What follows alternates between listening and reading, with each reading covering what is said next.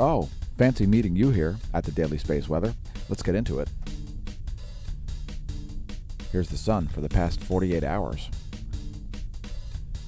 In the house favorite wavelength, 171 angstroms. We've got a major uptick in the solar wind density. It's the leading edge of a coronal hole high-speed stream. We'll get to it and lots more on our YouTube exclusive space weather video. So looking at the magnetosphere for the past 4 hours, we'll see an uptick in pressure here. That's because the solar wind density has come all the way up to 40 protons per cubic centimeter. We'll show you the real-time data here momentarily. Again, this is the last 4 hours. It's magnetohydrodynamic pressure nanopascals. Earth's magnetic moment from space, our Geospace magnetosphere movie. We'll also look at the magnetic situation from the ground level. There is Earth's magnetic moment. From the ground, this model is nanotesla. Ground magnetic perturbations, Geospace delta B. Again, there should be a mild uptick here in the magnetic flux density. And let's get to some additional data here. That was pretty uneventful. There's the KP index. It's at 2. Geomagnetic calm conditions. We can expect some geomagnetic unrest early in the morning tomorrow and early in the morning on Sunday, apparently, according to NOAA's forecast at least. And here you can see this major uptick in the solar wind density. Solar wind density went all the way from about 14 protons per cubic centimeter to about 40. So that's the current state of affairs. About 42 protons per cubic centimeter. And we can expect to see this drop off and the solar wind speed come up to like 650 kilometers per second. That's my guess. It's the leading edge, the density wave of a high-speed coronal hole wind stream. We'll be monitoring it. We also see a divergence here in the GOES magnetometers. You can see lower readings coming from the GOES 17 and higher readings coming from the GOES 16. So that would be only 62.3 nanotesla from the GOES 17, 99.1 nanotesla from the GOES 16. Keep in mind they are at different locations in their geosynchronous near equatorial orbits. Next, we'll look at the heliospheric current sheet.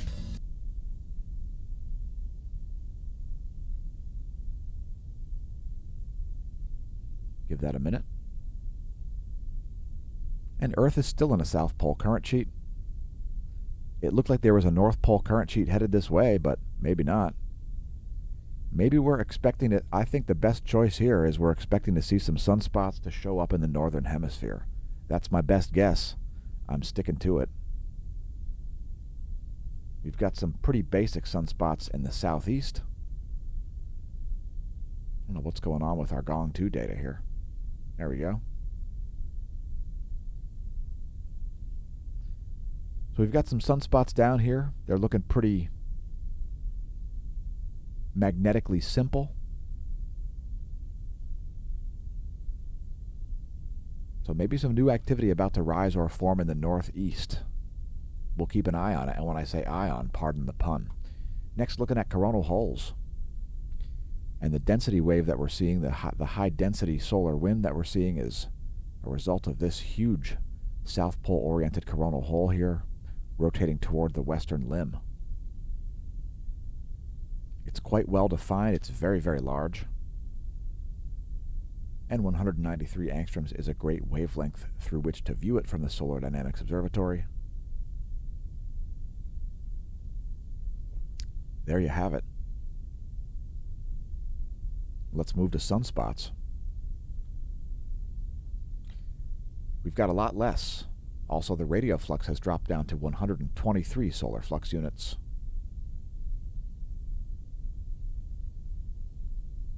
There is still a high likelihood of seeing a major flare from this area.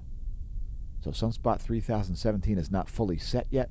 We could even see a flare from 3014, even though it is largely out of view. I think the umbrae are completely out of view. But our regular viewers are probably well aware that we regularly see flares after sunspots set or just as they set. There you can see 3017 making its way around the northwestern limb. These sunspots 3023 and 3024, they are simple. Those are just alpha class sunspots there, folks. What is interesting about them is the difference in their latitude. You can see how far apart they are from a north-south perspective, and that is indeed interesting. One of the many interesting features of Solar Cycle 25, it has not been boring, and we're still over 2 years from Solar Max. Do you view us on Twitch? There's a great mobile app. It'll actually alert you when we go live. Thanks to our members of the Smash team. By the way, if you're sick of not seeing all of our videos in your feed, head to smashomash.com/smash team and click posts. This is what you'll see. There's yesterday's offings. BitChute Meteorology exclusive. There's our YouTube exclusive. And then 2 Twitch exclusives. Those are yesterday's live streams there at the bottom. View today's Twitch video about the earthquake swarm.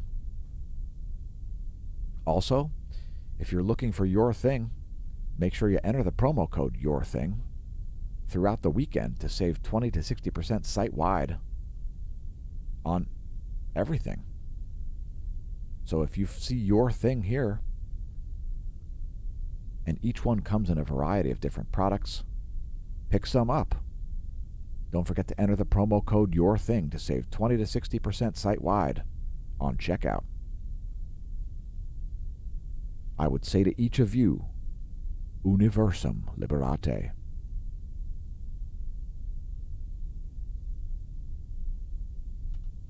You can find links at smashomash.com, and below this video, there's the link to the Smasho merch. There's the link to the Smash team.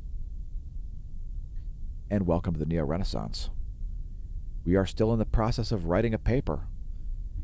Gold Smash team members will see it as it gets written at smashomash.com/smash team. Let's do a cosmic ray update as we see some interesting phenomenon happening here. So here's the Apatity Neutron Monitor, and this is pretty interesting. We saw a major dip and now an increase back to the baseline levels. So that's pretty interesting, folks. And over the last 30 days, it's almost flat in terms of cosmic ray flux at Apatity. All of our major monitors are showing that same dip and then increase. Levels nearly flat there at Barentsburg also. Going farther south to Athens, Greece, same thing. You see this huge dip and then an increase in the past 4 or 5 days.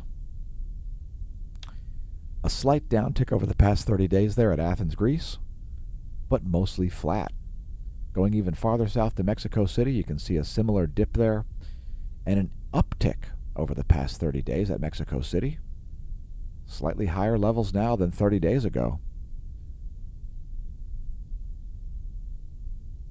And let's go back north to Oulu, Finland. So there's Oulu, Finland's neutron monitor. Similar graph there. A tiny downtick over the past 30 days at Oulu. Let's go as far south as we can get. There's DOMB Antarctica. Slight downtick at DOMB. DOMC, similar slight downtick. So that's some legit data there, an interesting phenomenon. And let's move on. Proton flux is flatlined. No relativistic particles showing up anytime recently. And the flare profile, the X-ray profile, has dropped down. So the general background output of X-rays has certainly come down here over the past 3 days. Check out the 7-day chart. You can see a bit of a downtick there at the background level. And yeah, just some C-class intensifications here over the past day. Again, don't be surprised to see M or even X-class flares. I have a feeling sunspot 3017 and 3014 and the rest of the area around the western limb are not yet done. So this is one of our better wavelengths, 131 angstroms, to view X-rays, or to view solar flares, I should say. This is not the X-ray spectrum, this is the ultraviolet spectrum. Extreme ultraviolet light in 131 angstroms, which is the spectral output of ionized iron, one of the many species covered by the SDO. Keep an eye on the upper right.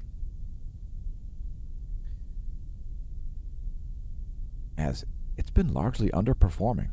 Sunspot 3014 and 3017, that is. Next, a star chart. You've got Jupiter and Mars overlapping here, very close together near the ecliptic there. If you're up before dawn, you may see this spectacular scene. Mercury rising ahead of the sun as we speak here in Pennsylvania. We're located in Lehigh Valley, by the way. Looks like it's showing me old data there. Let's move on. I changed my mind. It is 5:47 when we recorded this video. So here is the approaching new moon as all the planets gather on one side of the solar system.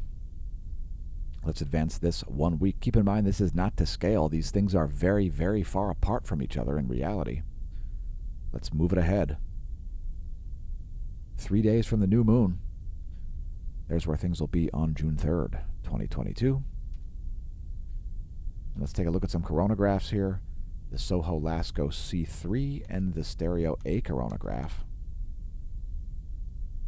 showing us no earthly directed coronal mass ejections at the moment.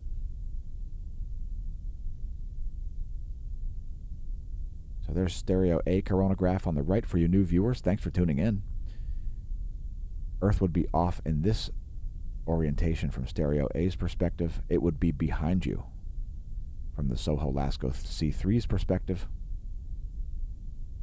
Again, they're located at Lagrange 1. That's the SOHO-LASCO C3, the blue imagery on the right, and Stereo A at Lagrange 5. The red coronagraph, Stereo A's Core 2 Space Weather Beacon. So that's about where we'll close things out. Thanks for tuning in to the Daily Space Weather at the Smash News Network, least busted name in news, and may that solar wind be at your back.